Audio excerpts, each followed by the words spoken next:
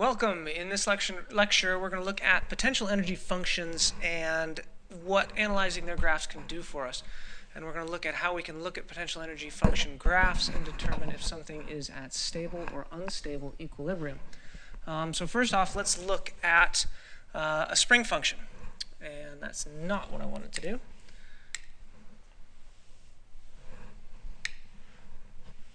A spring function for the force of a spring is equal to negative kx, where x is the displacement from rest position on the spring. And we remember also that the potential energy of a function is equal to the opposite of the integral of the force of that function with respect to x. So if we want to look at the potential energy of a spring, we have to take the opposite of negative kx with respect to x, and the negatives go away. The integral of kx is 1/2 kx squared. So our potential energy for the spring at any displacement x is going to be 1/2 kx squared. Remember, there was a constant of integration here, plus c, but a spring's potential energy when unstretched is equal to 0. All right, so now let's graph this and take a look at what the graph of this function can tell us. So if we graph the potential energy of this spring with respect to x, we see that it's a parabola. And let's just go ahead and draw the generalized form of our parabola right here. And so this is the function, the graph of the potential energy with any displacement x. Now, if the potential energy of the spring is equal to, so if the potential energy of the spring is equal to the integral of the force with respect to x, we can differentiate both sides with respect to x, and we end up with du dx is equal to the opposite of the force. So if we take the derivative of the potential energy function with respect to x, we end up with the opposite of the force. Now remember, way back in the day, that the derivative of a function is equal to the slope of the tangent line. So if this is some position x1, we take the derivative of the function here, we get a tangent line here. This is the magnitude of the force at x1. Except it's opposite. So we have a positive slope here, which means that at x1 we get a negative force. So if we displace the spring some positive direction, we get a force that acts back the other way. Let's draw this pictorially here. If this is our spring at unstretched length x0, and we then stretch it out some extra length x1, then the spring applies a force back the other direction, opposite of x1, the displacement. So if x is positive, the force that the spring applies is going to be negative. And if f is negative, as it would be over here if we had a negative, so negative x1, then we would get a negative slope, but this is going to give us a positive force on this side. Okay? So what this leads to is, first, if we have the potential energy function, we can find the force at any position x. If we have the potential energy function, we can also find a function for the force at any position x. Secondly, what this also leads is to this idea of stability. With the spring, we see that any small displacement is going to give us a force that is going to restore it back towards displacement. So if we displace it positively, the spring applies a force in the negative direction, wanting to go back to its stable equilibrium spot of x0. If we displace the spring negatively, we get a force acting towards the positive direction. Again, back towards that stable x0 position. So what we have here, if we have a potential energy function that has a minimum, that minimum represents a point of stable equilibrium. So let's make this explicit. The minimum of a potential energy function is a point of stable equilibrium.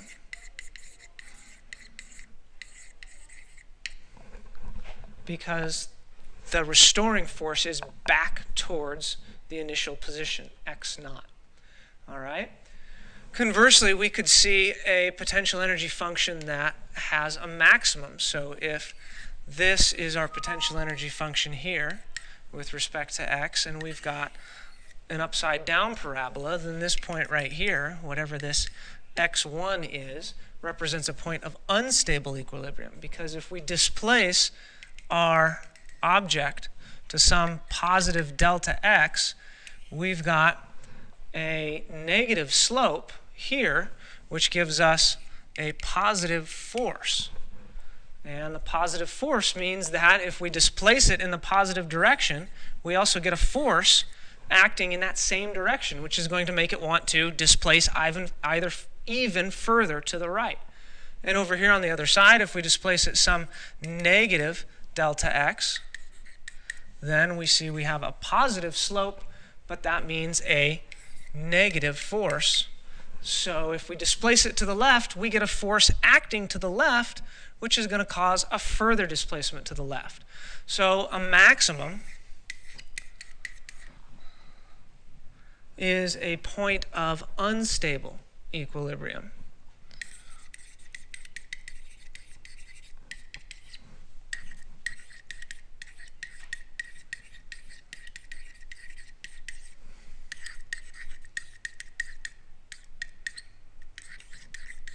So they're both points of equilibrium. If we're right at this point, x1, at the very, very top of this graph, then we'll be at equilibrium.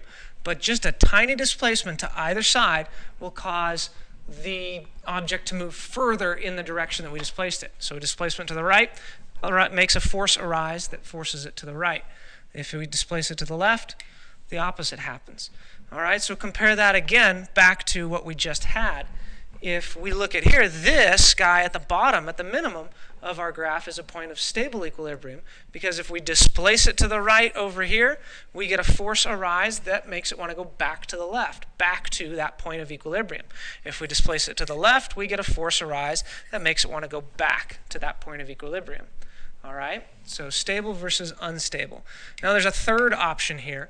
If we've got a potential energy function that looks a little bit like a cubic function, comes up like this, flattens out, and then comes up again, then we've got a point of equilibrium here that if we displace it to the right or the left, a small displacement to the right or the left gives no force arising, because we've got tangent lines here that are all zero. The slopes of the tangent lines are zero, so no force arises.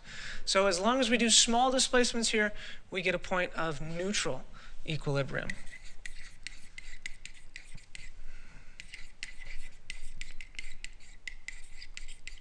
But you can see in all three of these cases, we're looking for places where the potential energy graph with respect to x is a zero slope. We got a zero slope at this point right here. We have a zero slope when we have a maximum, and we have a zero slope when we have a minimum.